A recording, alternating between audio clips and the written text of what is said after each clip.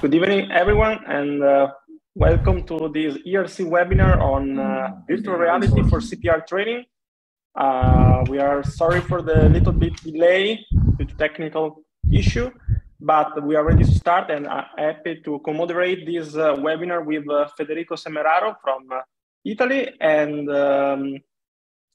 Federico, if you want to say something. Yeah, hello to everybody. Sorry again for being late. We are very happy to be here to talk about virtual reality. So we leave the stage to the first speaker, Tommaso. Please introduce Martin. Thank you. Let's start with Martin Percy from UK. He's a director of interactive films, both for flat screen and also for virtual reality assets. And he is known for being the father of Lifesaver and Lifesaver VR UK.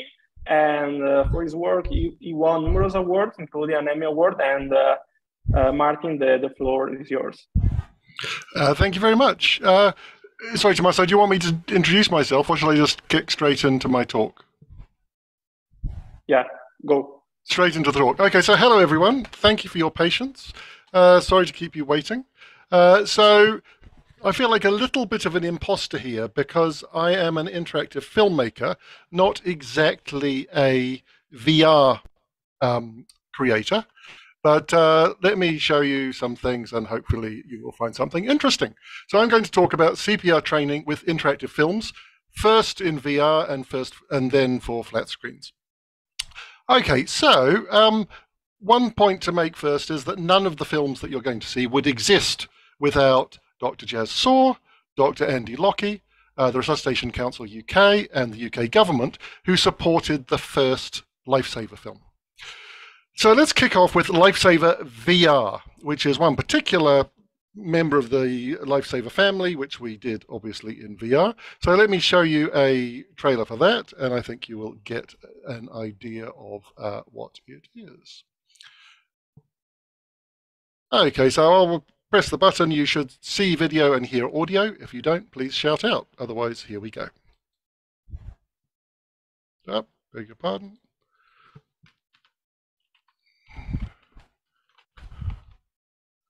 Just a moment.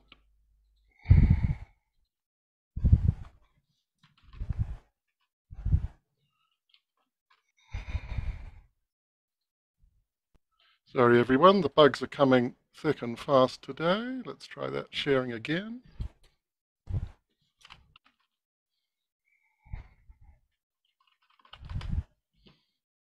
Okay, let's have another go. I'll press the button. You should see video and hear audio. Here we go. Lifesaver VR is an interactive VR film for teenagers, where you have to save someone's life by making smart choices and doing CPR. I think having it in VR makes a difference because you feel much more like you're in the situation and like it depends on you rather than just being told or watching it on TV. In tests with teenagers, confidence in doing CPR rose from 38% before playing Lifesaver VR to 86% after it. All those tested said that it made them more likely, or much more likely, to attempt CPR in a real emergency. At the start of Lifesaver VR, a group of friends are relaxing when one of them, Harry, collapses with a cardiac arrest. He will be dead in 10 minutes unless you do the right thing. Guys? What would you do? Run to help Harry now, or check for danger first? Watch out for the glass! You interactively control the actions of Harry's friend Louise as she tries to save him. The film experiments with different forms of VR. This first half is shot like a regular film, but you watch it in VR cinema mode on your headset. Call an ambulance! The phone's in there. No, use Jess's mobile. What?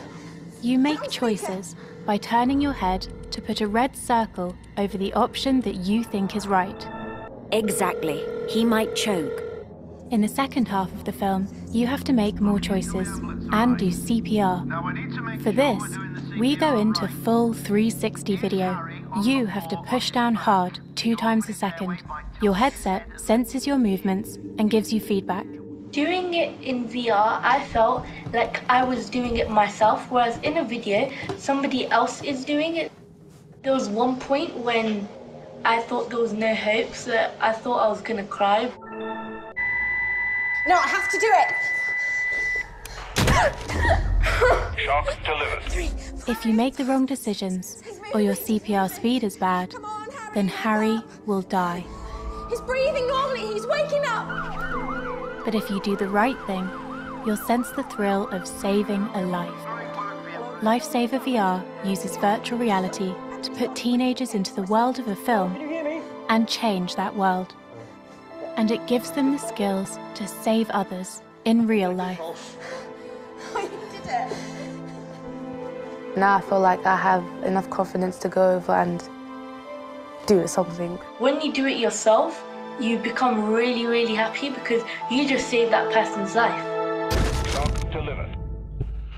Okay, so that's a little trailer for Lifesaver VR. Now, one thing that you quite often hear discussed is people talking about the difference between VR, filmmaking for VR and filmmaking for flat screens. So when we shot Lifesaver VR, the day before, we shot exactly the same material with the same actors in the same locations for flat screens. And so we have an interesting comparison video here. This shows you precisely the same material shot on 2 consecutive days. But on the left, you see the VR version, and on the right, you see the flat screen version.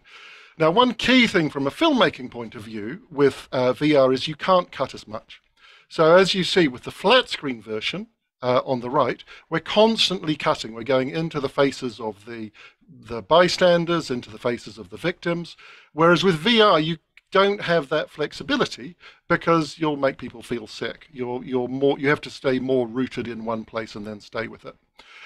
So from a filmmaking point of view, that's one big difference between these 2 films. Now, we've put all of these links for you publicly, so if you want to have a look at that in more detail, you can. So as you saw, we got a good reaction from Lifesaver VR, but Lifesaver VR is kind of a spin-off of a series of films called Lifesaver, which we made about 10 years ago. And even most of those were made for flat screens, they also had a very significant effect on the people that used them, and they used technology in, I think, an interesting new way for teaching people CPR. So what I'd like to do now is show you something of Lifesaver, and that will give you an idea about that. Okay, here we go. Again, if you don't hear anything, please shout out. Lifesaver is an experiment in a new way to teach emergency skills. Hey, what are you doing? It's a movie you play like a game. It throws you into 3 situations where someone will be dead in 10 minutes unless you do the right thing. Get it wrong and see the consequences. Come on, breathe then, what did you do?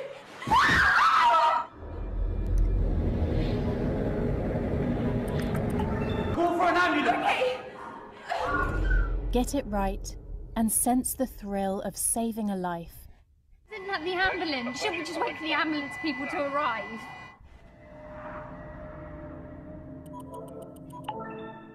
Deliver a shock now. No, he can't wait. Press the flashing orange button. Shock delivered. But does Lifesaver really work? Formal medical research has been published on the effectiveness of Lifesaver. The research was done by a team of British doctors working with 81 school students. It compared Lifesaver with traditional CPR training, which needs CPR mannequins and expert teachers. The research found that Lifesaver by itself is 29% more effective at teaching CPR than traditional training, and it doesn't need CPR mannequins or teachers. The research also found that Lifesaver combined with traditional training is 115% more effective than traditional training alone. And here is someone who has saved a life with Lifesaver.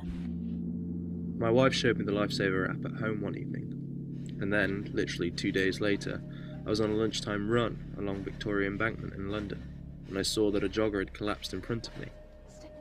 He'd had a cardiac arrest. I knew what to do, and I had the confidence to do it because of the Lifesaver app. The man was in hospital for several weeks, but he survived. On a lighter note for film fans, Lifesaver features the first professional role of Daisy Ridley, star of the new Star Wars films. Lifesaver has won many international awards.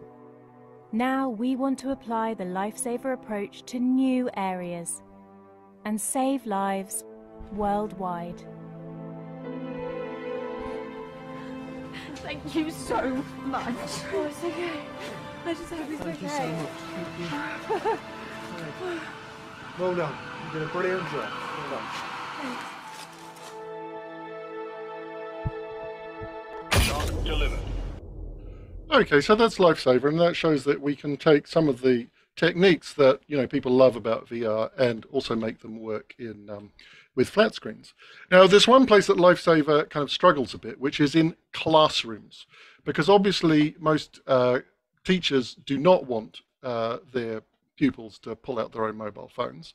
So I got talking to a doctor at the University of Nevada called Dr. Laurel Toft, and I worked with her to create something called Heart Class. And so this is taking the same approach, but here it's for a situation where you've got one computer, one teacher, and 30 kids all watching the screen connected to that one computer.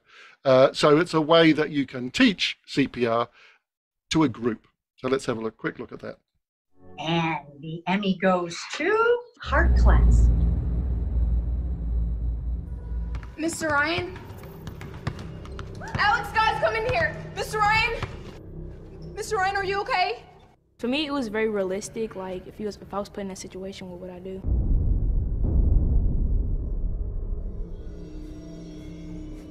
You're gonna break his ribs! Could Sarah break Mr. Ryan's ribs? Yes or no? Yes! It made me feel like I could actually save somebody. No, Sarah, you can't! I have to. No, you can't!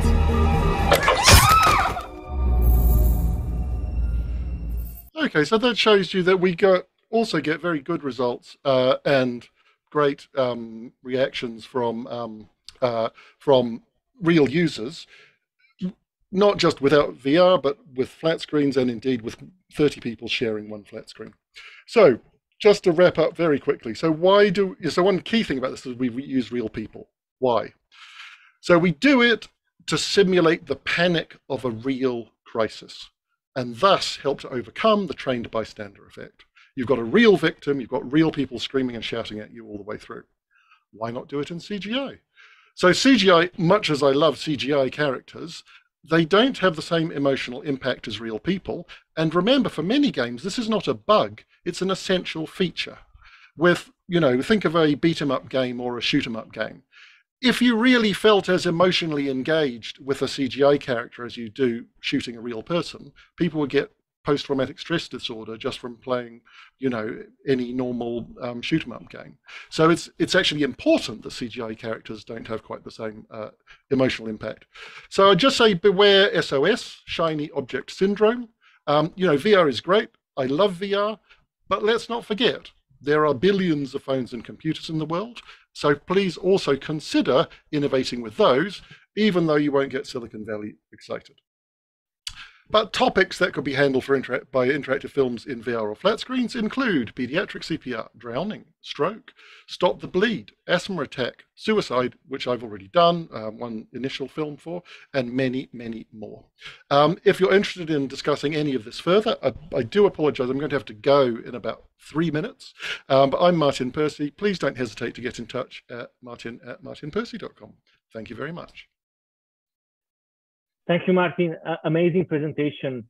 You replied to my question I have in mind.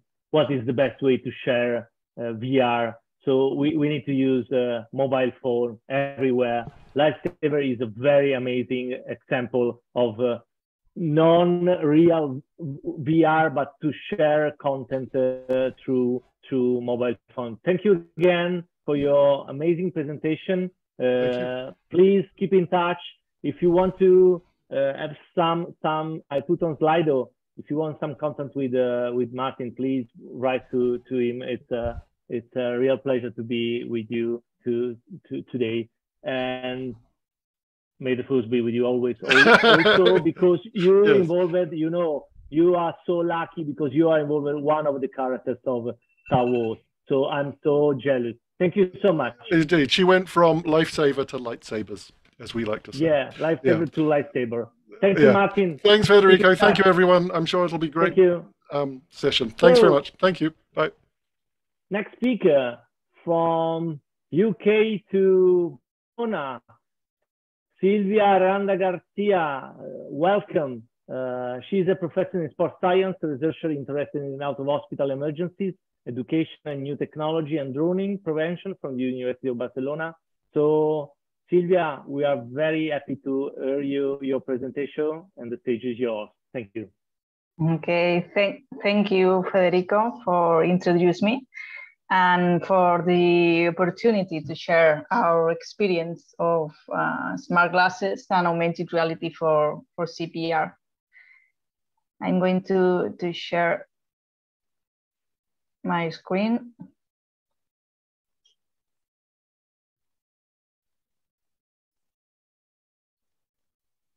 Okay. Well, I'm going to speak based on different studies that we made with Roberto Barcala as a leader.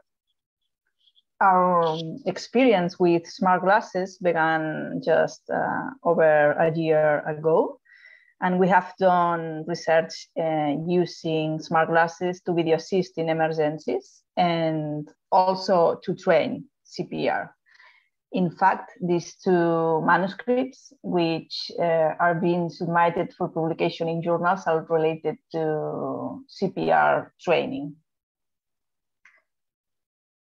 Our aim was to analyze the augmented reality with smart glasses as a basic life support teaching learning tool for lay people.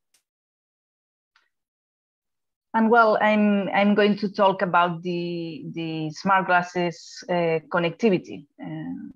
We use this model of smart glasses. It's named Blade by Butix. And the glasses connect via Wi-Fi with the VRA app to make a video call. And the instructor can see and he can hear on his computer the same as the person who wears the glasses, just as you can see on the right on the screen. Well, the communication is bidirectional from smart glasses to the computer and from the computer to the smart glasses. From the smart glasses to the computer, the instructor can see and hear the same as the participant. And from computer, the instructor talks to the participant and sends images, GIFs, or videos that the participant will see on his smart glasses. It looks like just in the Dragon Ball cartoon series in the lens of glasses. And for example, these two GIFs were sent to the smart glasses by the instructor in one of our studies. One of them, we show them to see the technique to assess breathing, and the other one to how to perform chest compressions. In this way, we create this learning environment with augmented reality and additional information related to CPR.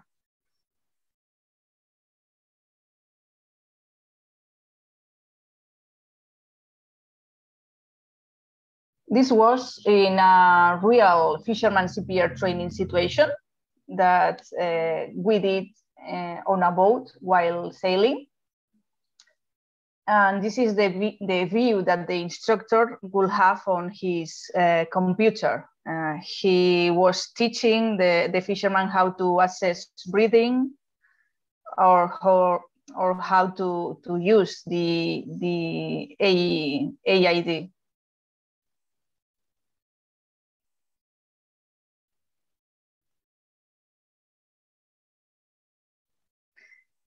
And well, based on our experience with this augmented reality with smart glasses for CPR training, we highlight 3 aspects. The first one is that it is feasible to use this technology for CPR training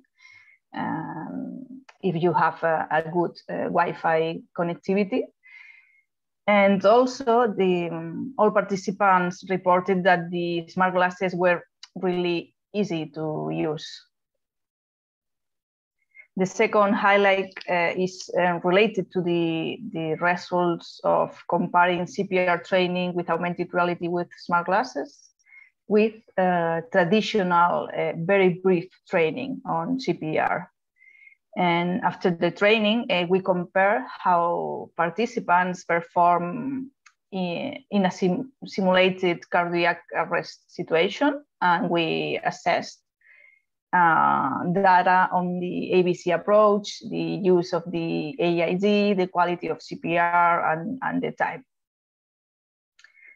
On the ABC approach, we found that only in the breathing assessment there were differences between groups. In this case, in favor of the group of smart glasses, in which everyone did it perfectly.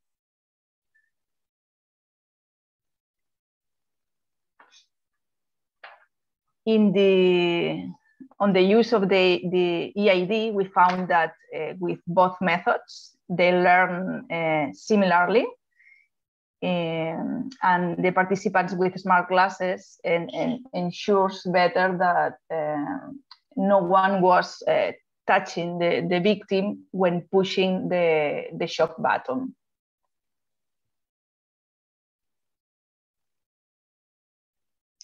In the variables related to quality of CPR, there were no differences between groups. And the performance of the smart glasses group was the same that the control group with traditional training on CPR. And finally, in action times were similar in both groups, except for the time from the start of the scenario to the arrival of the AID, which was 8 seconds faster on average in the control group. And well, based on these results, in comparison to traditional training, learning with the smart glasses is as good as with traditional face-to-face education. And this including content on the ABC approach, the quality of CPR, and also the use of the AID. The third highlight was that this augmented reality can be applied in different out-of-hospital environments, while sailing on a boat, or of course in a classroom.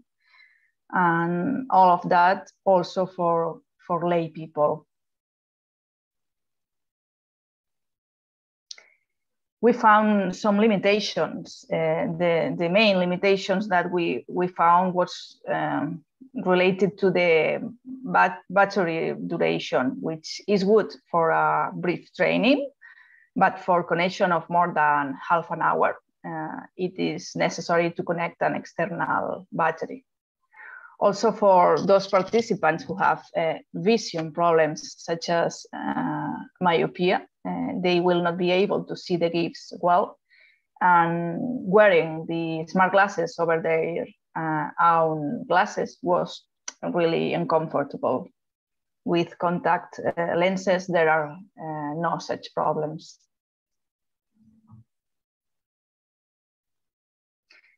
the CPR training with this type of augmented reality is interesting and has great potential because the instructor can adapt these corrections, the feedback in real time based on what he sees and he hears. For its potential to teach CPR in remote areas with the remote instructor, and it could be applicable even in challenging environments, for example, in aquatic environments. And in conclusion, the augmented reality with smart glasses can be a good resource for lay people to train CPR. It is a potentially interesting methodology so that the instructor can teach anywhere with good Wi-Fi connectivity. Okay, thank you very much. And if you have any questions, I'll be happy to answer it after. Thank you very much, Silvia. And everyone, if you have a question, please send on Slido and we'll try to answer every question at the end of the last presentation. So now it's time, and it's a pleasure to introduce Federico Semeraro, consultant in anesthesia and intensive care in Bologna from Ospedale Maggiore Bologna, Italy. You may know him because he's the chair-elect of the ERC or because he's a very passionate and skilled expert in VR technology. And so, Federico, it's a pleasure to leave the stage to you. Thank you very much, Tommaso. Thank you to everybody to be here today again. So in honor to Silvia, I put my small glasses for this presentation. I talk about virtual reality for Kids Save Life. It's a very nice area of research. This is my conflict of interest, as you know. And this presentation, as usual, is dedicated to the next generation. Viola is born 14 February 2018. First photo with iPhone, slept with Spotify. First augmented reality experience some years ago. So this is the next generation. And please, today, remember Carrie Fisher. Today, she was the first augmented reality on Star Wars in 1977. So help me, Obi-Wan Kenobi, you are my only hope. So remember Carrie Fisher and Leia.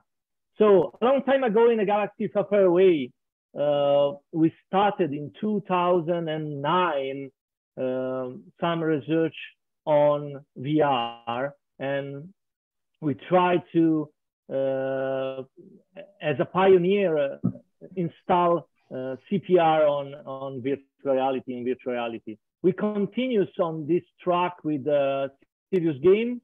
We produce a serious game called Relieve, and we publish in Italian, English, and Dutch because we receive a prize from Netherlands, and we use extensively in the school with school children during cardiac arrest awareness. At that time, we have, again, as a pioneer, we use Relieve with Oculus in its first edition. So we try to use first Relieve in a virtual reality environment. We use Relieve, we publish it, and we use as a quality CPR feedback with school children. And this was our conclusion on 2017. So after that, we asked to the ERC world, and not only to the ERC world, what they think about VR. How cool is that? So we receive a lot of responses from several countries. Look into the letter of editor. Many of them say, yes, maybe we could use VR for training. So 10 years challenge from 2008 and 2009, and we presented virtual reality CPR during the ERC Congress in Bologna, and was a very nice experience. And this was some memories. from ERC 2018 Bologna with VR CPR.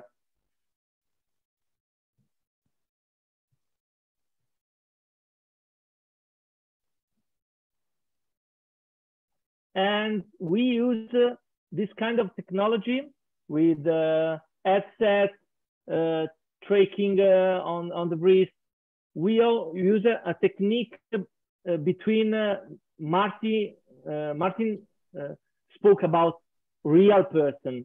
We use photogrammetry. So we take a lot of photo from a real person and we reproduce in VR. So we use photogrammetry in virtual reality.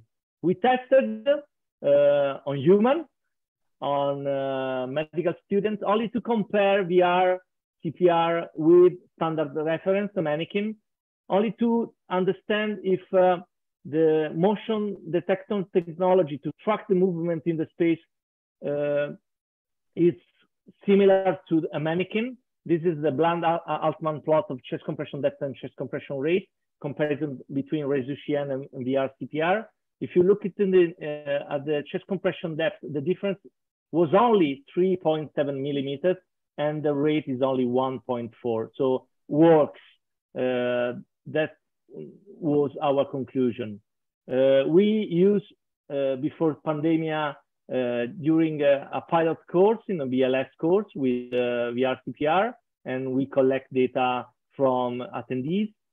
And last year, we produced a guideline about system saving life. We are completely convinced that this technology is absolutely okay with kids. So this is the recommendation for kids alive. All school children should routinely receive CPR training each year. Based on that, here in Italy, we received some funding, and in collaboration with the Italian Resuscitation Council, we produce a pathway, a program for kids. Imagine from primary school, we use a tale called a breathtaking picnic, and we produce the VR version of this tale because we released the breathtaking picnic in 2015. For the secondary school, we produce School of CPR VR. These two apps you can use easily with a smartphone, and you can use with a cardboard, with the intention to convince the school children to use direct responder. Is our first responder app to engage population in case of cardiac arrest. This is our program. This is Picnic VR. You can download for free. You can find on Android and iOS. And this was our first event in a primary school. Was amazing. Blended learning with mannequin, with kids in VR, with a tail. They enjoy a lot, and we spread the word in the primary school about CPR training. This is my daughter that play with breathtaking picnic. During the tale, you can clap your hands and synchronize your clapping with the fox in the story. And this is the second app for the secondary school, School of CPR VR. And we use yesterday in a secondary school, always in a blended learning approach, mannequin. And there was this nice student with the amazing message. There was never a good word or a bad piece. And we use extensively. Look at the face of the students. They are scared, they are amazed, they are very involved.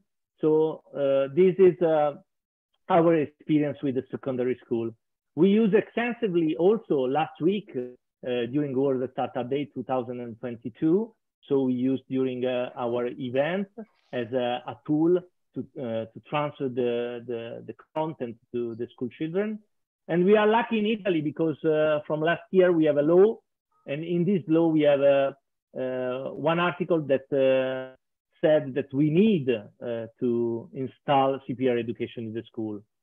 So thank you very much to Ralph McKinnon, the next speaker, because he wrote a very nice article, a very nice scoping review, but I leave after to Ralph to describe the science on virtual reality, but I was very touched because he mentioned as the first father of virtual reality. So I was the father. Now it's your turn to work on VR. And again, a life is like a garden. Perfect moments yet be had, but not preserved except in memory.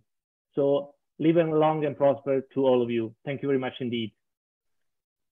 From this, it's a real pleasure to introduce you Ralph McKinnon. He's a consultant pediatric anesthetist.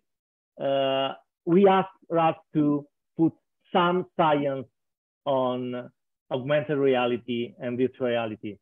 Thank you, Ralph. Thank you to be here with us. Enlighten us with your science.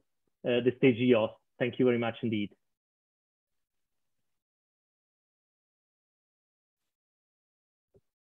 Hi everyone, I hope you can hear me. They always say don't meet your heroes, then you find out that your heroes are actually awesome and they love Star Wars. So thank you so much for the opportunity to present today. I guess my task at the end of this webinar now is just to go through the evidence for virtual reality, and I'll include augmented reality for CPR training. This is my wonderful hospital here in Manchester. I do have a disclosure. I'm hoping to create a virtual reality content company, obviously light years or a galaxy far away from Martin though. But I have a number of acknowledgements for what I'm about to present. They are to Kyung Lee, to Kate Coit, to Sang-hee Park, to Todd Chang, and to Timothy Young, who have all contributed in this work. What I'd like to do in this last part of this webinar is really just provide a review, a sort of an overview of the evidence so far for augmented and virtual reality with respect to improving CPR performance. I'd like to do this in two halves, not least because of the work we did that Federico has very kindly referred to there. That was before the pandemic, and then we've had a look again after the pandemic, perhaps not in the same depth, but hopefully I can just touch on some areas of interest, and that will act as more of a signposting for interested parties. The reason for doing the scoping review was really to learn about the evolution and to really look at the opportunities to collaborate on a global level. And obviously this webinar is a great step towards that in terms of accelerating the science and of course, enhancing the impact to overcome some of the challenges that we have with respect to CPR provision in each of our nation countries. So the methodology we used for the scoping review was really to look at publications per year, the geography, where they came from, what sort of studies were they, what were they looking at, what sort of publication were they in, the impact factor of those journals, were they being cited, and interestingly also is how are they actually being categorized, because that's important when we're trying to build the academia, what keywords were authors using, etc. So we used an integrative review approach because obviously the database is quite heterogeneous. We looked from 1945 up to 2019 or partway through. We tried to find every single article we could, and we looked at all languages. This is, for those who are interested, this is the search strategy, the Web of Science one. We looked in Web of Science and in PubMed. There were some duplicates, and in the end, those were the articles here, 22 from Web of Science and 12 in PubMed, that we actually analysed at the first part. So we saw a year-on-year increase in publications. We stopped halfway through 2019, but a year-on-year increase really markedly in about 5 years ago now. The first countries were, of course, Italy and USA. And we can see that a number of other developed countries were becoming equally involved in contributing to the academia. Study types, well, obviously there are reviews, and Guilty as charged for producing a review, but the experimental studies, ones that we're really looking at, these range from randomized controlled trials to surveys, and also a large number of proposals or proof of concept ideas. And so we focused on those that were in VR and AR, particularly the studies that were not reviews per se. And we found that 12 of those really looking at how they were describing how they've created CPR simulators and the innovative of work that's been going on there, which Federico's touched on a moment ago, and some were on curriculum designs. And the AR study is really looking at wearable objects or cloths to augment the Lairdell or other company mannequins that are out there. So the 17 were published in journals that we could get hold of, and 8 were in conference proceedings. It's really interesting to see the spread of where people were publishing. And obviously there were some really high impact circulation resuscitation journal papers as well. And you could see that the citations, as one would expect, were lagging behind the publications, which is great.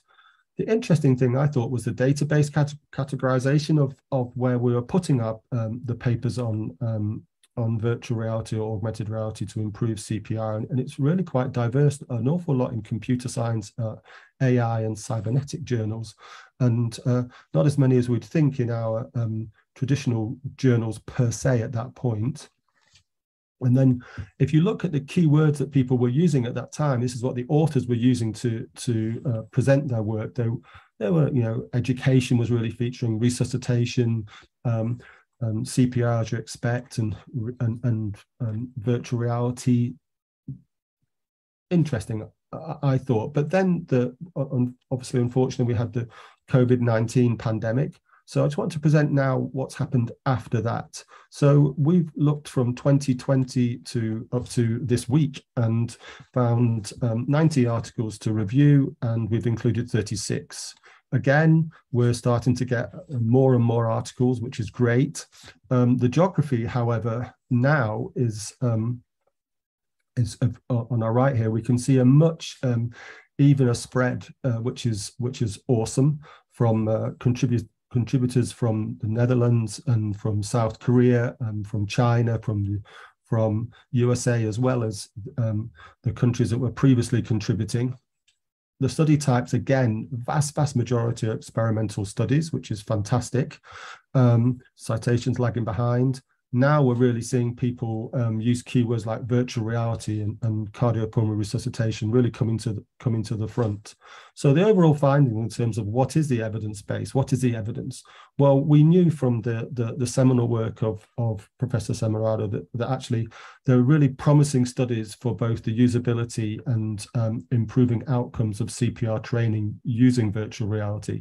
And there was, of course, the consensus piece that's really showed that one of the great benefits of virtual reality, reflecting back on Federico's talk there, was that it speaks to all ages, and particularly young people, with the possibility of doing at-home CPR training using gamification and gaming, particularly focusing on the out-of-hospital cardiac arrest, as Martin said there, and particularly to improve the use of defibrillation in out-of-hospital cardiac arrest. So that's the overall finding, as you'd expect. There's some really interesting, so if you look at the recent experimental studies over the last couple of years, some really interesting innovations. The use of Instagram augmented reality face filters to improve CPR training. A lot of focus on utilities, as you'd expect with the new innovation with respect to AR application found to be both usable and acceptable. VR, again, found to be safe and low cost.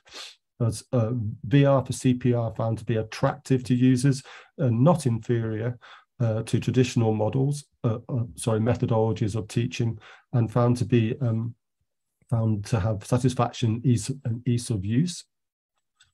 In terms of performance, a recent paper on augmented reality CPR feedback systems showed this significant chest compression performance change closer to the chest compression guidelines.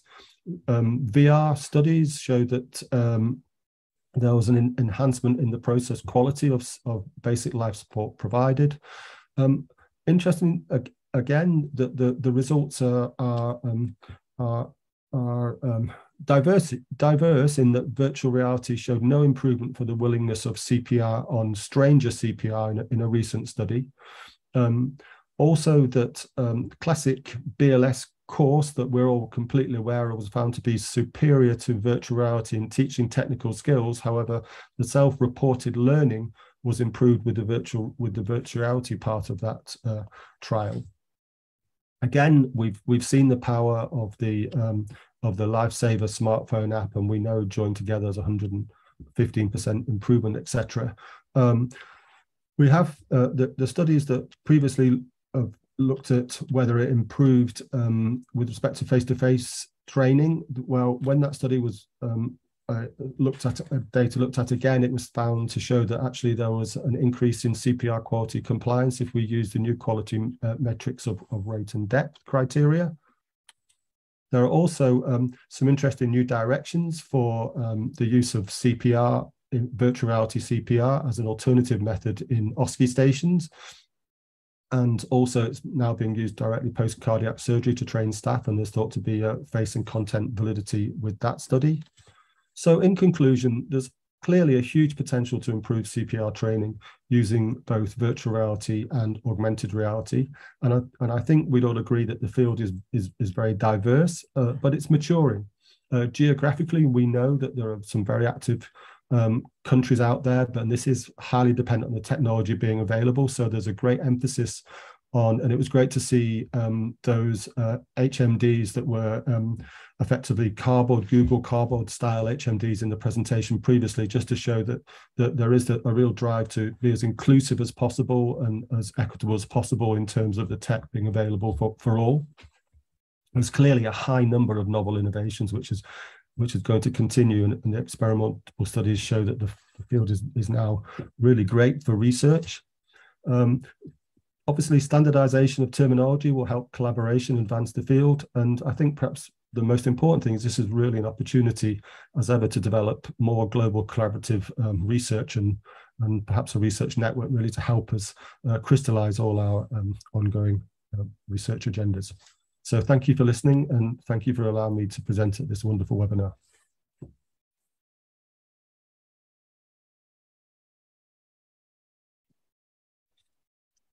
So thank you very much, Ralph, for this presentation. Thanks for summarizing all the evidence around virtual reality for CPR. So if you have any question, please write on Slido, and let's move to questions. We have two questions for Sylvia. The first one is how much is complicated to clean the smart glasses, and if they are user friendly, and if there are any complexity in their use. Mm-hmm. Well, we asked to participants how they feel with the use of these smart glasses, and all of them says that it was really easy to use. Okay, thank you very much. Let's see. I have a question, a comment for Ralph, if I may. Thank you very much again to summarize all the evidence, Ralph. And please publish again all your data. I'm convinced as you that we need a space, a real space, an event. I'll try to push hard and fast ERC scientific committee to put some space in the Congress about virtual reality to create a network. It was very nice to see that we spread the word around the world about virtual reality. But as you mentioned before, we need science, we need a randomized controlled trial, we need to understand it's only a toy, or it's only a way of delivery content. Probably we need some terminology,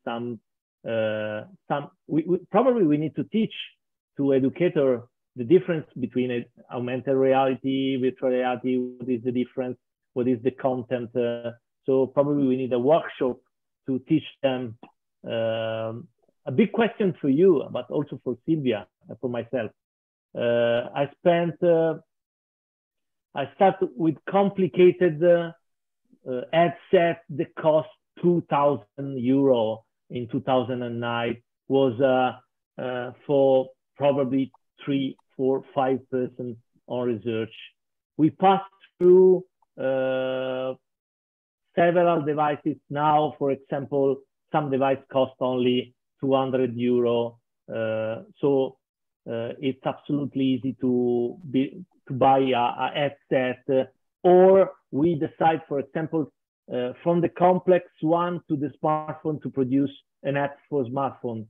We need to implement all these environment, virtual reality, augmented reality.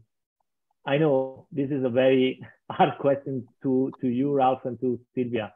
How we can transfer all this content in the real life from a standard of care mannequin, I don't know, tube, all the equipment, how we can transfer all this new technology to the real world. Ralph, you have some tips and tricks, and Silvia is also for you. Ralph, please. Okay, so I don't have an answer to that question, but I have perhaps directions of travel that we can explore. Personally, I loved your Relive game. Manchester is quite famous for gaming, and we've been having really interesting conversations with respect to looking at esports and really looking at, because I mean, esports, there are many more people watching esports than watch the Super Bowl, and it's about 100 million people that watch the Super Bowl each year. So esports is huge, and the concept of Relive or introducing CPR into the gaming environment, I really think will be a, excuse the pun, a game changer. Not in those, I mean, I'm not a huge gamer, not in a shoot-up game, but in more something that's more like a voyage where you're traveling through with companions and you have to save someone, etc. That sort of thing. I think when we can get it much more into that arena, there'll be a profound effect. And also the fun. I mean, I'm clearly biased. I've done projects with Todd Chang with in schools, and I commend you, Federico, and all of the researchers out there that do work in schools. That's really the direction of travel that I think will improve the out of hospital cardiac arrest data for the United Kingdom. And again, huge kudos to Resus Council UK and all the researchers in the United Kingdom that have driven the law changes so that we have that in our curricula in the four nations here, which is absolutely fantastic. But that's where I would really target resources, and the resources can be the whole spectrum that you've articulated. Thank you, Ralph. I definitely agree with 100% of your comments. Silvia, some thoughts from your perspective, and there is also one question for you after on the slide. Yep. Okay.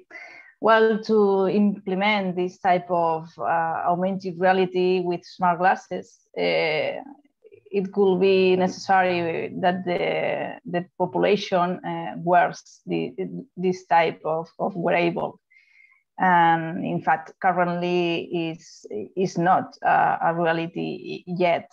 But I trust that in the future it will be, or maybe at least that this kind of technology can be implemented in some places. For example, for CPR programs, or also for video assist in a real emergency situation in a out of hospital environment. Thank you, Silvia. There is a question for you on Slido from Allah. Some time is needed to feel reality in augmented reality. Is it comfortable to teach CPR such way for all participants? This is the question. Not easy to reply to this question. Yeah. Yes, it was. There was a trainer, the instructor can connect like with a video call of your smartphone, but with the smart glasses. And he was talking and sending images and GIFs to the participant, and participant can learn perfectly the CPR with this augmented reality. Thank you, Silvia. As a general comment, accordingly with Ralph, yes, definitely. If you ask me, the future vision of VR definitely should be on school children, because probably this is the way, the tone of voice or the tool that they like to use. Nobody probably over 20 or over 25 will be happy to use VR. I don't know, but definitely school children are very open mind and are not reluctant to use VR and play game. My dear friends that work in a serious game and gaming don't love the term gamification, but probably some kind of gamification challenge or competition with the use of VR could be part of the story for the future. This is in line with your thought, Ralph. But I think we need to keep it simple. Technology will be simple in the next, I think, in 5 years. Also cheaper. So I remain a believer with my conflict of interest, because I spent a lot of my life in VR. But definitely we need to invest time in networking, science, and school children, definitely. Tommaso, any other question from Slido? You are on mute. No? Sorry. There is a question, a couple of questions. The first one is asking an opinion about 360-degree virtual reality video, and is for you, Federico. Okay. Okay, let's start with this one. Yeah, you can use 36-degree video. As Martin is a real expert. You can use, because you are fully in a real environment. Depends on your. I always because I am always fascinated by real virtual reality. So the reality, like in the video, could be reproduced in the real life.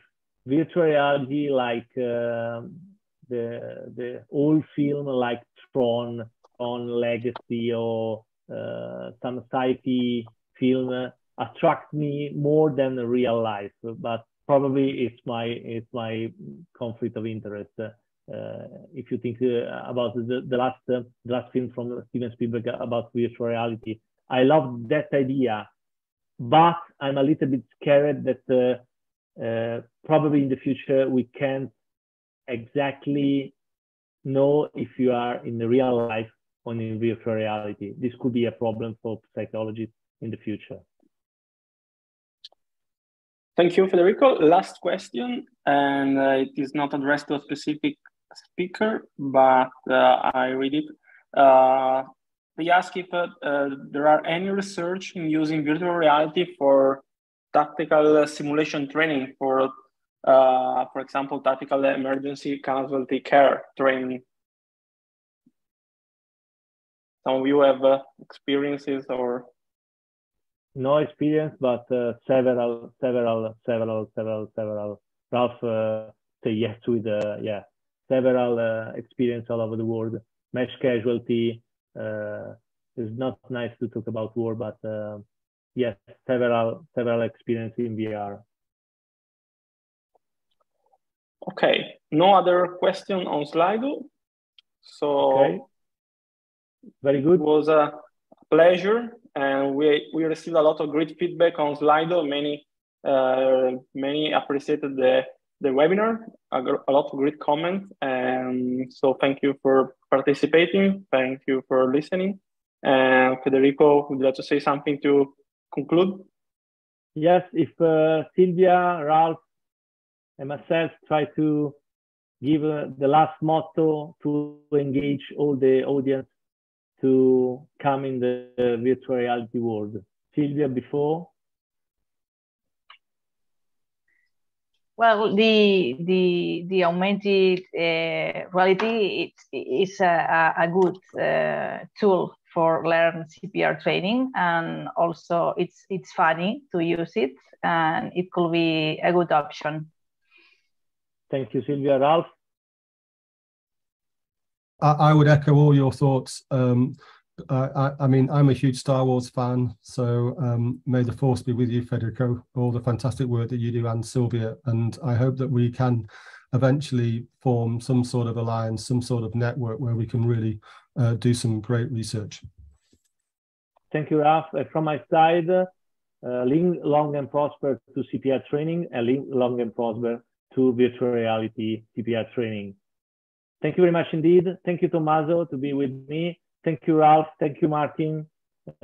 Enjoy the evening, and see you soon all over the rainbow. Thank you. Bye-bye. Bye-bye. Thank you.